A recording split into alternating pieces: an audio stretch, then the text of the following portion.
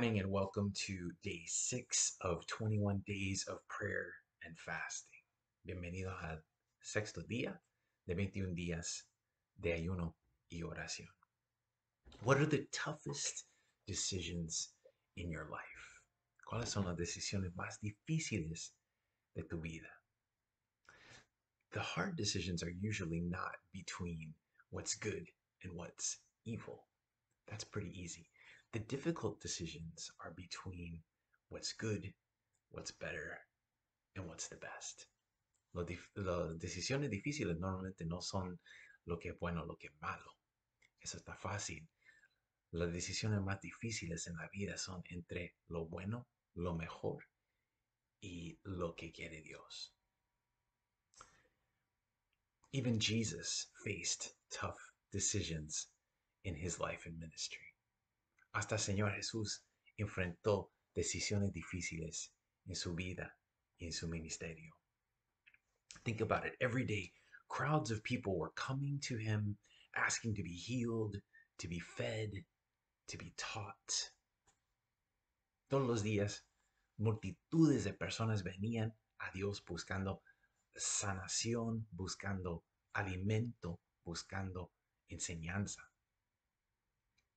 In Luke chapter 4, verses 42 through 43, we see how Jesus faced the tough decisions in his life and in his ministry. He went to a solitary place and he prayed, seeking God's will.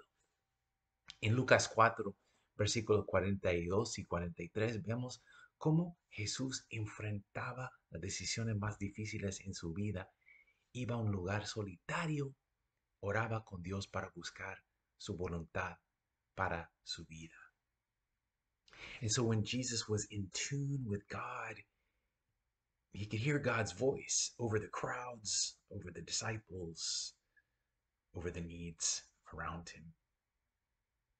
Estando afinado con Dios el Padre, Jesús podía escuchar su voz, la voz de Dios sobre las multitudes, los discípulos, las necesidades alrededor.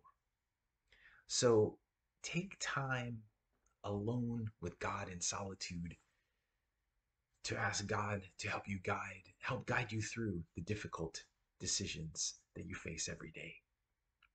Toma tiempo en solitud con Dios para buscar su voluntad, para ayudarle a navegar las situaciones, las decisiones más difíciles en tu vida. Let us pray. Oremos. Gracious God, we thank you for the ways that Jesus gave this wonderful example to us. Te damos gracias a Dios por la forma en que el Señor Jesús nos dio este ejemplo tan bonito.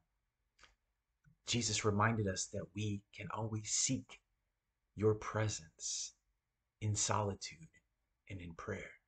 Dios nos acordaba que siempre podemos buscar tu presencia en solitud, en oración. Help us to step out of the busyness of life from time to time and to seek your presence in solitude.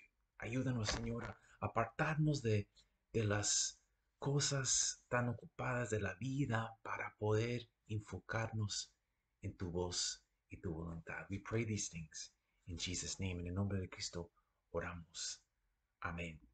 May God bless you in this day, and we'll see you in the next day of 21 days of prayer and fasting. Nos vemos en el próximo día de 21 días de ayuno y oración.